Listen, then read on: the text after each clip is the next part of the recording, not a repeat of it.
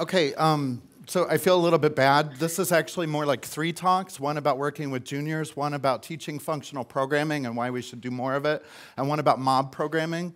And like we're kind of not going to do justice to any of the 3, but we'll go quickly and see how far we can get. It's also kind of a sales pitch. Like I want you to hire juniors and work with them, and I want you to do functional programming. Especially, I want you to have your juniors do functional programming. And we did this mob programming experiment. It was really cool. I think it's worth trying in a lot of places. So I'm kind of pitching all 3 of these things to you in one very fast talk. So first off, juniors, right? So even while I was preparing this talk, the director of engineering at OC Tanner was trying to build this argument that functional programming is really hard, that you can't do it unless you're at least this smart, and that most of even our seniors aren't smart enough to do functional programming. I think he's wrong. And even while he's trying to build this argument, I'm going out and teaching juniors and new developers how to do functional programming successfully. So, but I thought about it and I realized, hey, functional programming was pretty hard for me. I actually took 10 years to learn how to do functional programming. Part of the problem was that I thought I was actually a pretty good programmer already. It took me about 5 years just to figure out I was a horrible programmer. It took me a couple more years to fix that, and then I had to get into functional programming. I made some odd conclusions along the way. Somewhere along the way, I got the impression that Haskell didn't matter, that it wasn't actually worth learning Haskell. It wasn't until I talked to my friend Will Bird that he was able to tell me concisely why it was really important that I learn Haskell. And not only did that open the door for Haskell, it made me realize that in order to teach functional programming, I had to understand why we want to do functional programming. I had to have the context for it. So I put up here the top 5 reasons to hire juniors. First and foremost, it's hard to get seniors. It's even harder to get good seniors. And there's this weird thing. It's easier to train a junior than it is to train a senior, okay? Just like me 10 years ago. Seniors tend to not be very receptive to learning how to be better. But as soon as I put juniors in with the seniors become better programmers. They are responsible for the development of the juniors, so they're constantly teaching. We're creating a culture that expects people to learn. You put juniors in there, they need to learn, and then the seniors also feel like it's okay for them to learn. We create a culture of learning.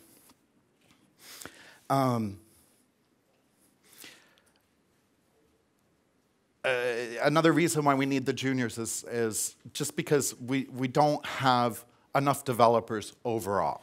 There just aren't enough people to fill the jobs. So let's look at some stats for my hometown. I live in Salt Lake City in Utah in the western United States. And this is a little bit scary, right? There's almost nobody, no developers, out of work.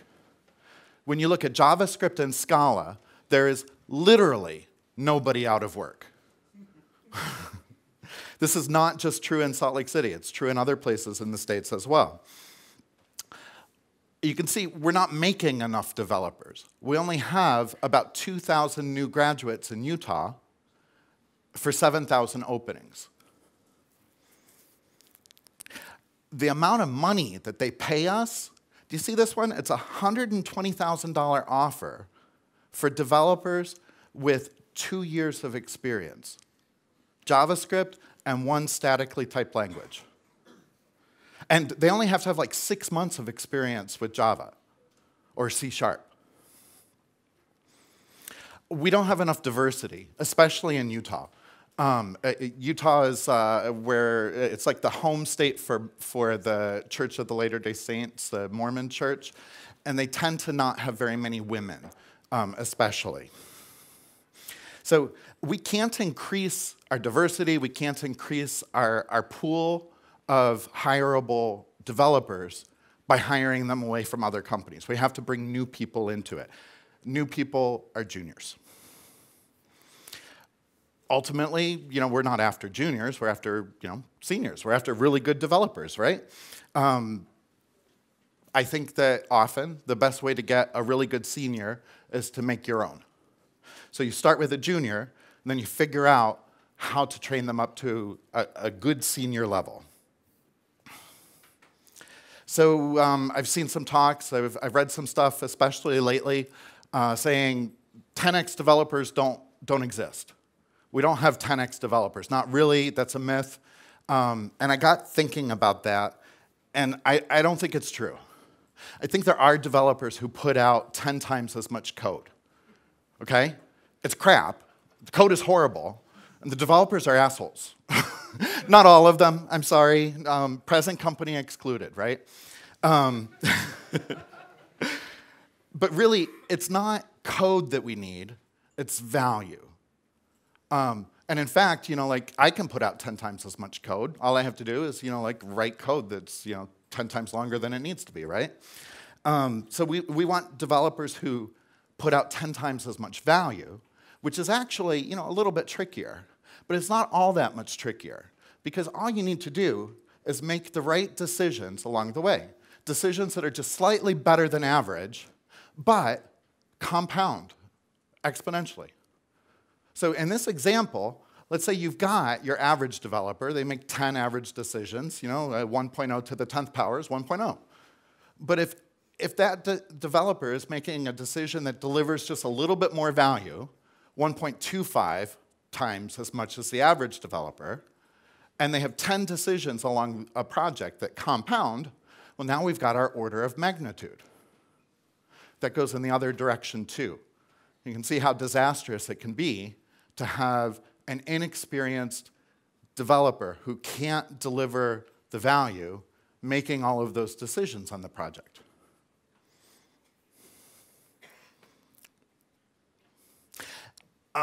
So I presented that formula, or that example, and I got some questions about, well, do we actually make 10 decisions along a project that can compound like that? So I put together 10 of them. These are a bunch of different decisions that we can make that increase the value. And obviously, if all of our developers are making decisions like this, well, we don't have 10x developers. We have 1x developers that are 10 times as much value as our 1x developers used to be. So we use the right abstractions. I just want to point out, I've got this organized under simple and correct. That's my coding mantra. That's what I want my code to be. That's what I want all my developers to do. Write simple, correct code. So simple code is using the right abstractions. Usually, that also means using the right programming language. The right language depends on the project, but I think very often it's a functional programming language. That's why we're here, right? We write code that's easy to read, easy to reason about, that scales. We write code that doesn't have a lot of dependencies. Those are places for things to go wrong. We write code that often, one thing I like to see is core business logic written in the plain old language. Not in the framework, not in Express, not in Rails, not in Django, whatever, play. Reduce the dependencies, especially in the core business logic. For our side effects, we can have those dependencies. Our code is correct when it does what it's specified to do, but only what it's specified to do. And I think that's really important. It was the founder of the OpenBSD project that taught me that, Theo Dorat. The easiest way to write secure code is to write code that does only what it's specified to do. And I suppose if we wanted to write code that provided a buffer overflow, well, that would be code that does what it's specified to do, right? But if it's not supposed to provide a buffer overflow, it's a security hole. We write code that's not weighed down by technical debt. We write code that is using the right patterns.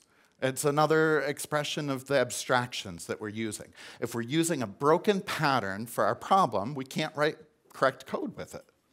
And yet, so often, we're using broken patterns because we're using the wrong language, the wrong framework, because it's what we know and it's what we use where we're at.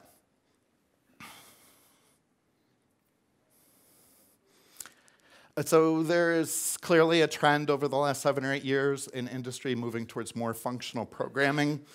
And done well, functional programming really works for delivering that value. So when I was trying to figure out how to be a better developer so that I could, even begin to learn how to program in a functional programming language, one of the first things I did was, I started with John Hughes' paper, Why Functional Programming Matters. I needed the Cliff Notes to go along with it, so I also read the essay by Ragenwald, Reginald Braithwaite. I don't know if anybody knows how to say his name. I don't. But he wrote an essay called Why Functional Programming Matters, okay? So that got me started, and ultimately I realized, hey, I needed to be able to answer that question for myself too. I needed to have my own expression of why be functional, So that's when I settled on that coding mantra, simple and correct. For that, I needed to define simplicity. It's easy to define simplicity if you start with complexity, which is, a very well-known enemy of software engineering. I think complexity is, first and foremost, not being able to reason about our code. Second, not being able to test or prove our code. And finally, not being able to trust our code. Simplicity is just, the direct contrast. Code is simple if we can reason about it, if we can demonstrate that it's correct, and then we can trust it.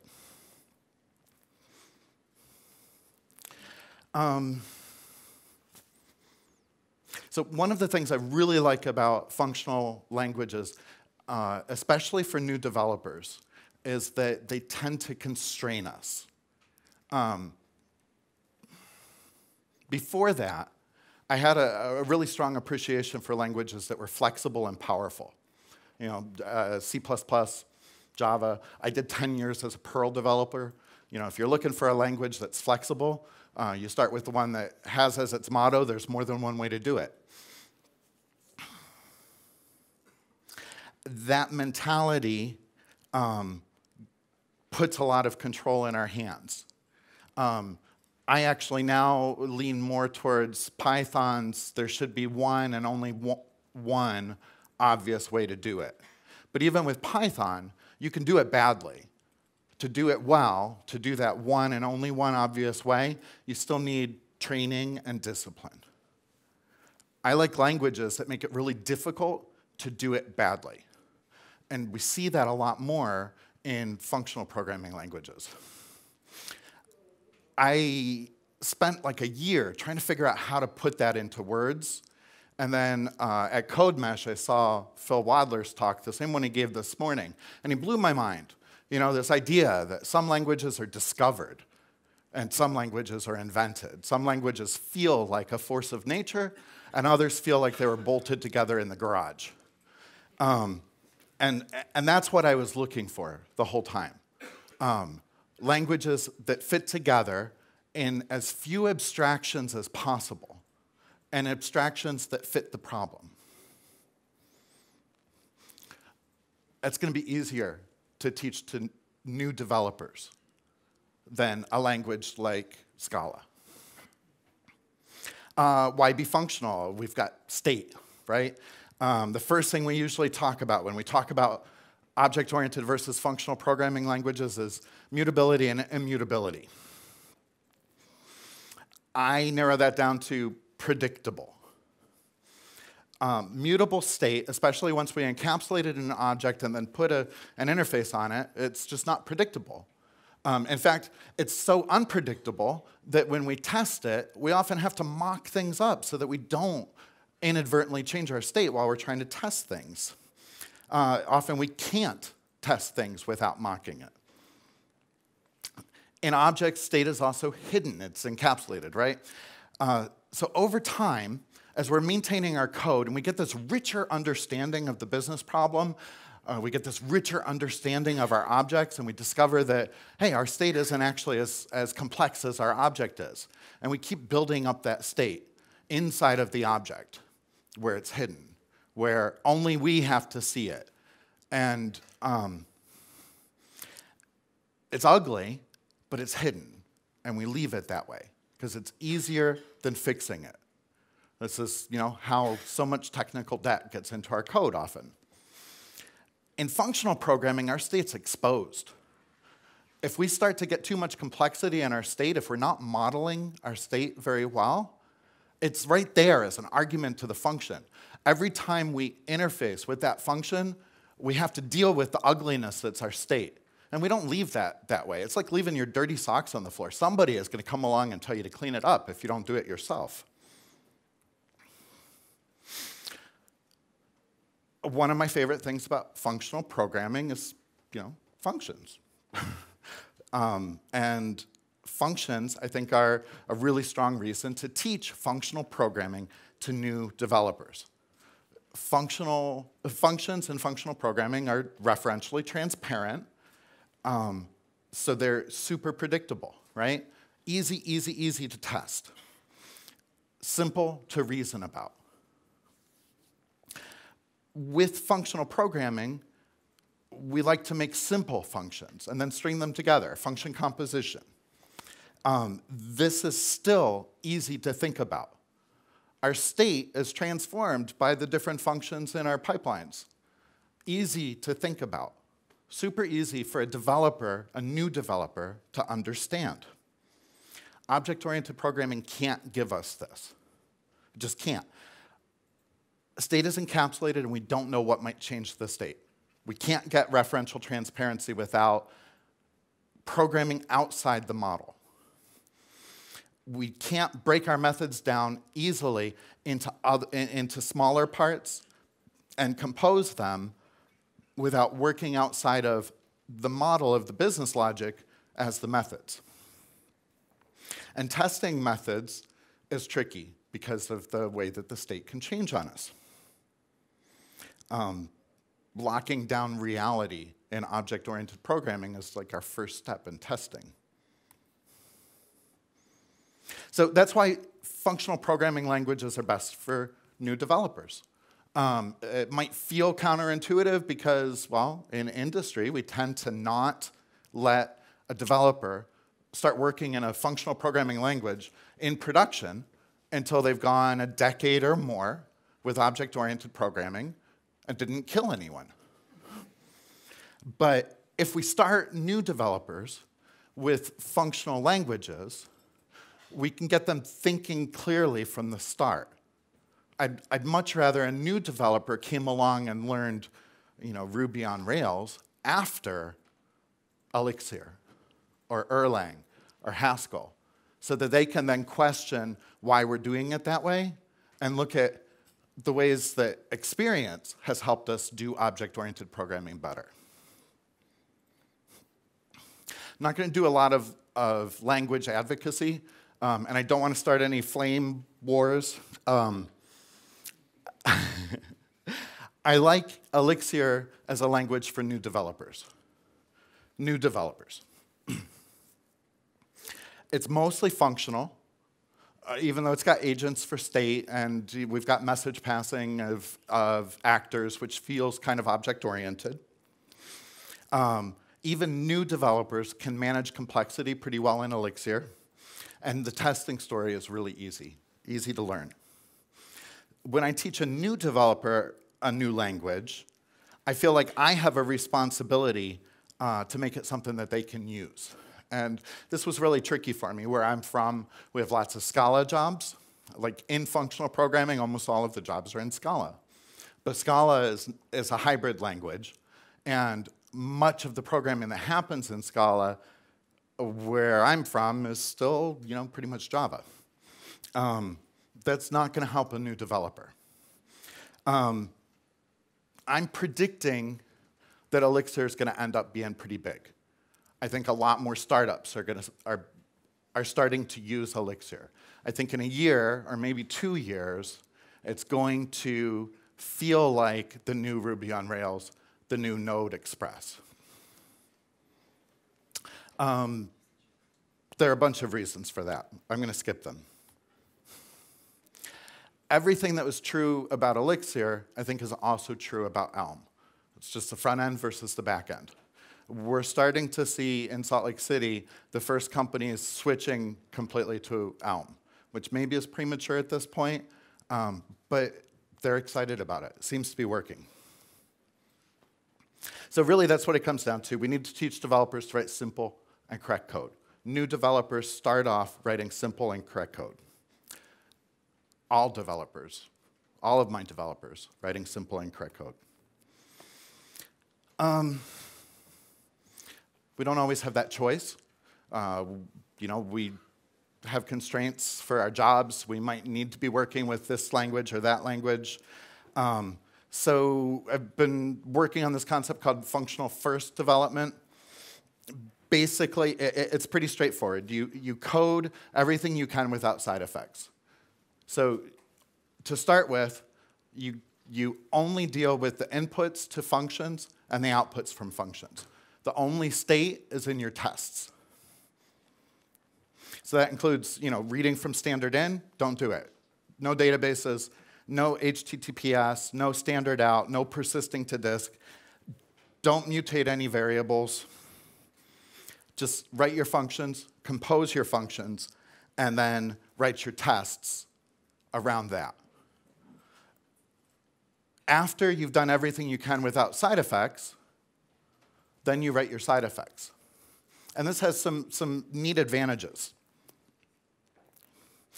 If we do the first step right, then the second step is only side effects. Our first step makes code that's easy to test. Our second step is code that we don't actually need to unit test, because it's all libraries. It's all frameworks. The frameworks come with their own unit tests. This is the stuff that normally we would mock out. So if we do it this way, our core business logic is clean and simple, and it almost never depends on any other libraries. Our side effect code is almost exclusively libraries and frameworks, so we don't have to mock and we don't have to write unit tests around the side effect code. Our side effect code is isolated, it's modular. So if we want to change the database engine we're using, there's nothing to it, because that code is all database. If we want to add a new interface to it, maybe we're doing a web interface now, but we want to connect to a message broker. We're just adding another interface. And this code, this code will scale much like it would if we're doing functional programming, even though we're working in a language like Java or JavaScript or Ruby.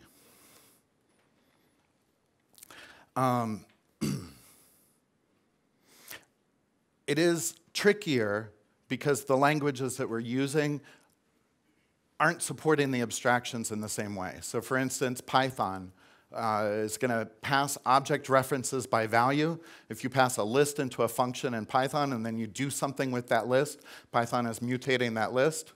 So we need to be careful when we're programming this way to make sure that we're only dealing with the outputs from the functions, that we're not relying on the inputs from one function at another point in the code. This is one way that we can help new developers get into functional mindsets without functional languages yet. Mob programming. So about a year ago, I was talking with Will Bird, and he was telling me about his team at the university in the computer science lab. And they get together every Friday for coding and pizza for 6 hours. And they did this because a previous version of the project they were working on was written by one person who only wanted to work heads down. And the entire knowledge about that project was locked up in her head and a bunch of lousy code. Nobody else wanted to maintain it, knew how to maintain it. And they were writing in Scala, and most of the team didn't know Scala, so they started coding the whole project together on Fridays. sounded really interesting to me. About the same time, I was starting to plan our women's internship program at OC Tanner, and I had planned on setting it up so that the interns were pairing 100% of the time. And I was talking with Pat Maddox. Some people might know Pat from the Ruby community. And he said, hey, have you heard of mob programming? And he explained it to me, and I said, oh, yeah, Will's doing that at the university. That sounds really cool. So he connected me with Woody Zuhl, the guy who kind of started mob programming down in San Diego about 5 years ago. And we did some research and a bunch of talking, a bunch of thinking about it, and ended up deciding to really give it a good go. So this is mob programming, basically. You have like 5 to 10 people. You have one screen, one computer, one keyboard. Everybody codes, but you have one driver on the keyboard. We've been doing this for a year now, or almost a year. We do it in 3 environments. So my team at work mobs. We don't mob full-time, but we mob pretty regularly. We often attract people from other teams because, when we have 5 or 7 people talking out loud in the middle of our workspace in front of a big screen TV, it looks like fun. And it kind of is. So people from other teams come over and join us all the time. On a good day, we might have 13 or 14 or even 15 people come through a mob in one day. Now, that doesn't mean we have 15 people for the entire session, but over the course of the session, we might have 15 different people involved in our mob. Other teams started doing it. We have, 3 teams right now have mobbing setups in their workspaces, plus we converted 2 of the conference rooms to mobbing spaces. We do a weekly testing workshop. If you've got a difficult testing problem, you bring it to the workshop, and together we figure out how to test it. That's now a mob programming session every week. So we've done at least 50 mobbing sessions so far in, I think, probably 7 different languages. I also teach this workshop called An Ounce of Elixir. It's basically functional programming for new developers. We don't deal with any of the theory. We don't deal even with the vocabulary. We just get in and do things experientially. Taught these in Salt Lake City and also in London. And the participants for the workshop, the second day is almost all mobbing. During the mob, the problem that they solve is to create a shopping cart. And like I said, we don't focus at all on the vocabulary, but we do direct them or guide them towards what is an event store, an event-based shopping cart with command query responsibility segregation. So new developers, people who have never worked as a professional developer, programming in Erlang functionally, and every single mob has built a CQRS shopping cart on their second day. The third environment where we've done mob programming is in the women's internship program. So this has been just for women, mostly people re-entering the workforce or retraining. So people have taken years off to be with their kids when they were little, or people, like I had one woman in the first one who 15 years as a professional electrician. They're the only ones who have mobbed every day, 5 hours a day, 5 days a week for 3 months. The team is actually the 4 interns and 2 juniors, and they ran their own mobs.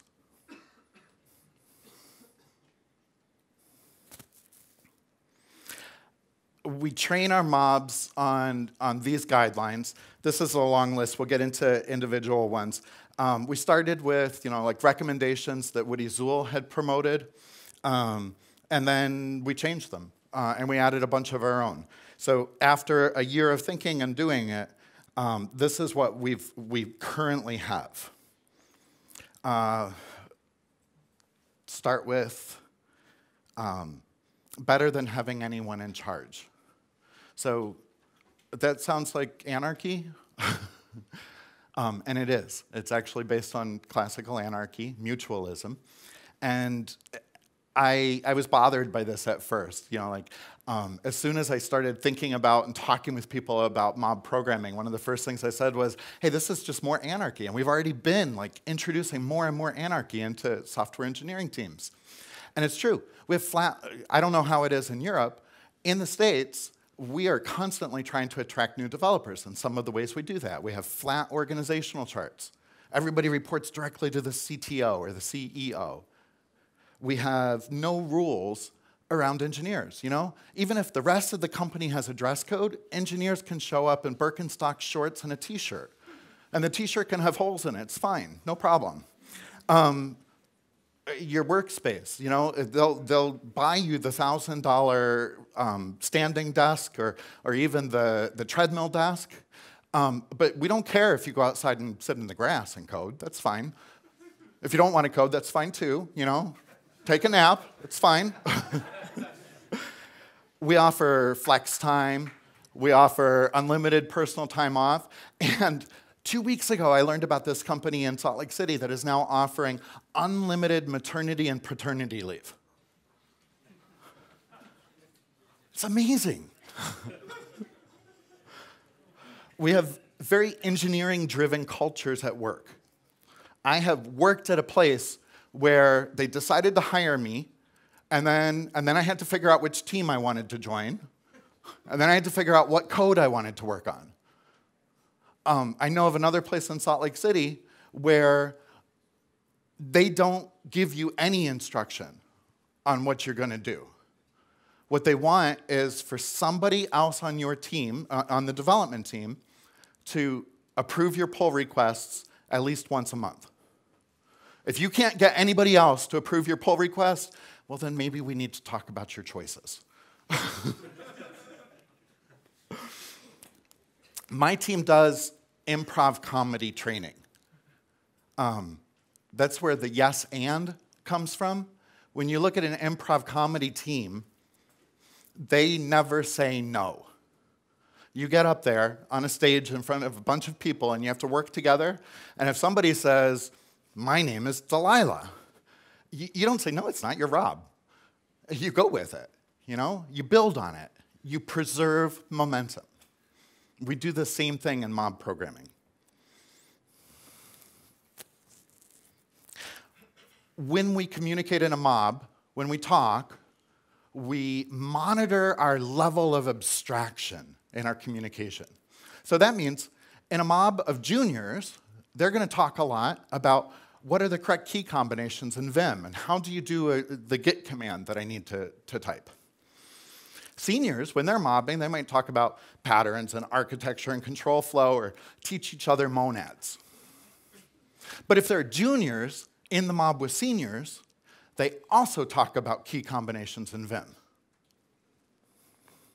The expectation in the mob is that everyone can understand what they feel like they need to understand. Everyone can expect answers to their questions that they can follow. Okay, so we're all functional programmers. We know the difference between an imperative language and a functional language. An imperative language and a declarative language. The same thing actually applies to how we communicate with each other. And I learned this because I have an autistic child. As a parent, when we talk to our kids, about 80% of the time, we use imperative language. Pick that up. Eat your vegetables. Close the door. When we talk to other adults, we tend to be very declarative. I feel this, or that thing happened. I'm willing to bet that you can imagine what work would be like if 80% of our communication with each other at work was imperative. And if you can't imagine it, try doing mob programming without any guidelines. There's this weird thing that happens. As soon as we put someone else between us and the keyboard while we're trying to code, we turn into control freaks. Type this. No, don't type it that. No, do this. that doesn't work very well in the mobs. So we had to work at staying declarative, saying things like, that function looks funny. I wonder if this test is going to catch all of our edge cases. There's a typo on line 47. I just learned something new.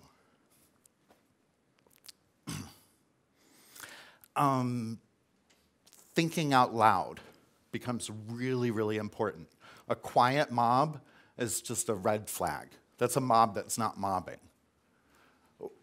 When we're in the mob, we're talking constantly. And the talking is like stream of consciousness stuff. You know, we're constantly sharing how we think something might work. And it's entirely reasonable to expect that in the mob. It's hard to learn. We don't actually know how to communicate about our code very well. I mean, even though we're experienced developers, and maybe if we're going to sit down and do a 10-minute code review, we can talk about it, but try to do 6 hours of coding where you're talking about it constantly, it's really tricky. It's something we had to learn to do.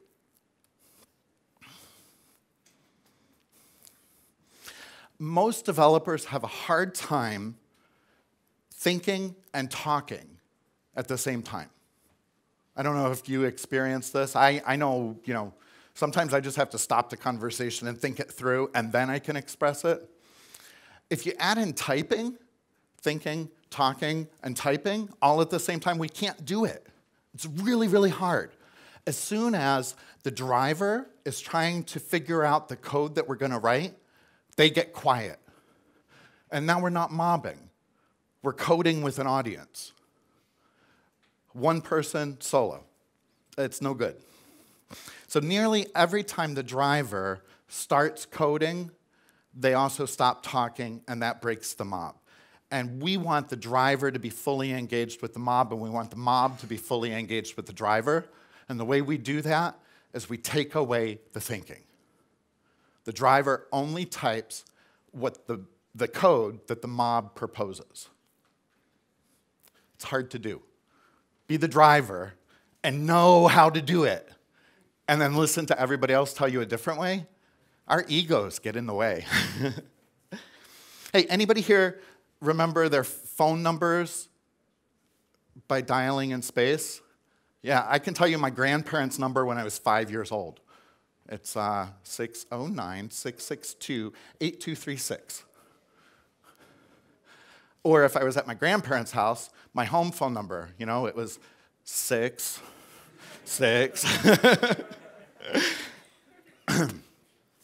We learn differently when we code. We learn kinetically. We learn with our muscle memory. When we're typing, we're learning kinetically. It's a really valuable way of learning. It's a different way of learning when we're typing than when we're coding in the mob, when we're navigating, when we're not the driver. There was a study done that says if you learn to do something and in the middle of learning it, you switch how you're learning it. You change the situation, we actually can increase the speed with which we learn a new skill twofold. I think we're seeing that in our mob programming. Okay, so the last and most important guideline we give is that learning is contributing. Almost every mob we've done has had at least one person who didn't know what was going on and didn't want to disrupt the flow of the mob because, well, everybody else knew what was going on, or so they thought. It's almost never true. We really needed to find ways to make sure that everybody knew it was okay to stop the mob and learn about what was happening. I'll tell you one benefit of that. As soon as you explain your code, you see the problems with it. I mean, like when you're in the flow and you're just coding along, it's nice. Our tests are going to catch it later. Probably beta tests in the field, but tests are going to catch the problems later. But if you stop and explain what you're doing to someone else who isn't keeping up, and let me tell you that someone else who's not keeping up is very often me, the most senior member on the team. As soon as you explain your code, you start to see it differently. You start to see it from somebody else's perspective. You kind of have to defend it. And you find problems a lot more quickly. And usually, if there's one person who will stop the mob and say, I don't get it, we find that there are at least 2 or 3 other people who are in the same boat, and we're just hoping that maybe they'd catch on. And we have juniors who need to learn how to code, need to learn how to deliver the value, right? So we have a responsibility to them to make sure that they understand. And we have seniors who, like me, often aren't comfortable admitting how much they don't understand. So it's a great time for a junior to come along and say, hey, I don't get it. And then I can just sit back and learn. Oh, I'm sorry, this is our last guideline. I love this. This is straight from Woody Zuhl. Turn up the good. If it works, do it more. This is like, it should be a life motto. If it works, do more of it. I translate this directly into do good retrospectives, which sounds not as fun as turn it up, but we do.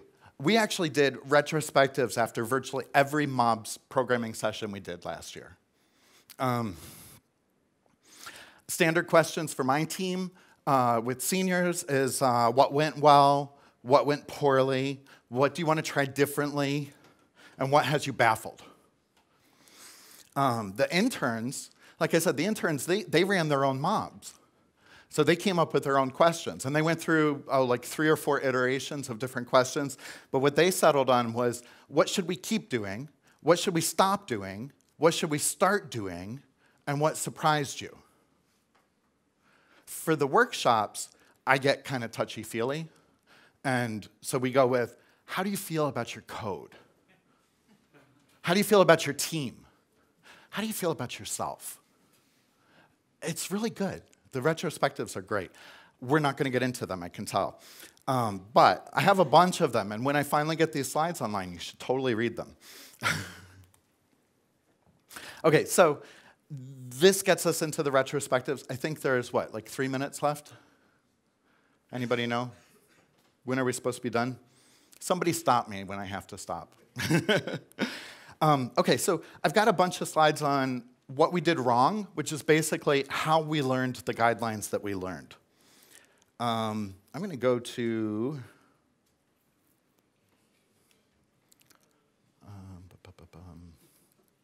where is it?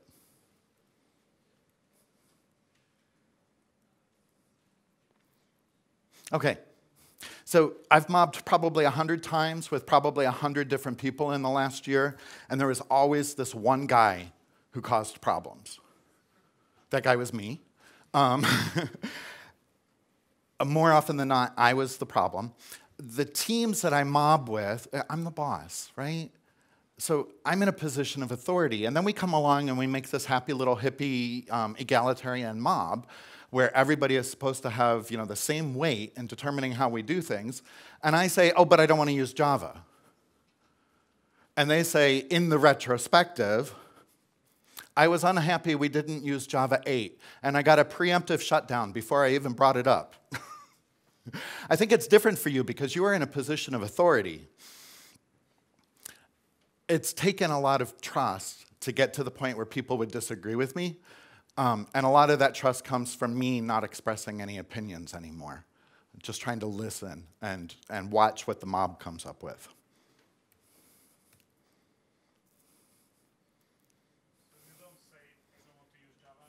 I don't say I don't want to use Java anymore. I trust that they remember that comment from before.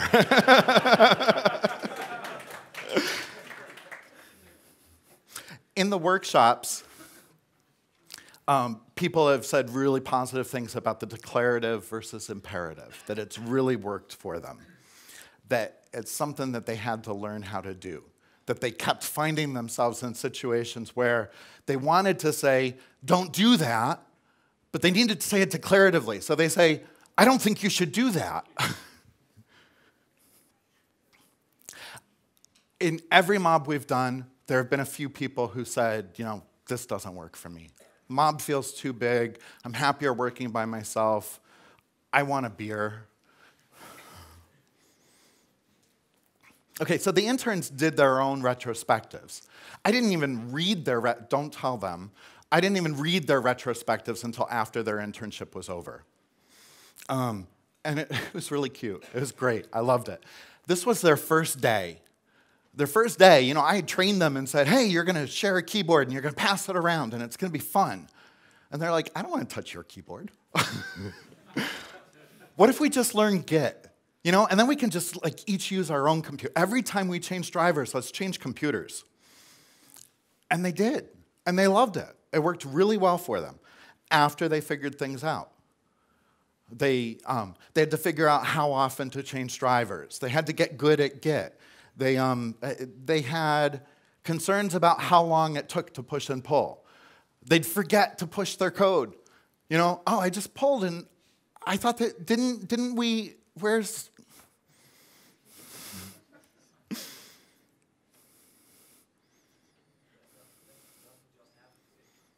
Yeah. Doesn't just happen to interns. Okay, so we did a lot of things really right with our mobbing.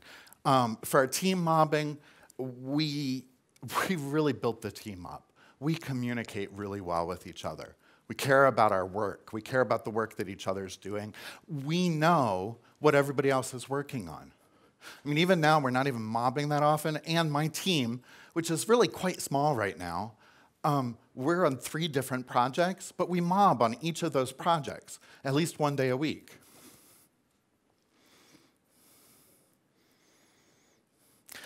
I put stuff in bold. I don't know if that sticks out for you, but as I slam through these, just read the bold parts and come back for the rest later. Oh, okay. So one of the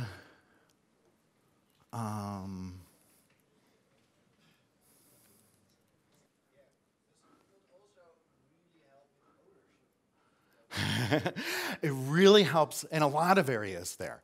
Everyone on the team feels like they own the code, right? Just like you said, it helps with ownership of the code. Everyone on the team knows what's going on in the code. They don't have to sit down and spend half their time trying to figure it out. Everyone on the team is starting to converge on the same basic skill level. Like, our team has more uniform skills than any other team in the company.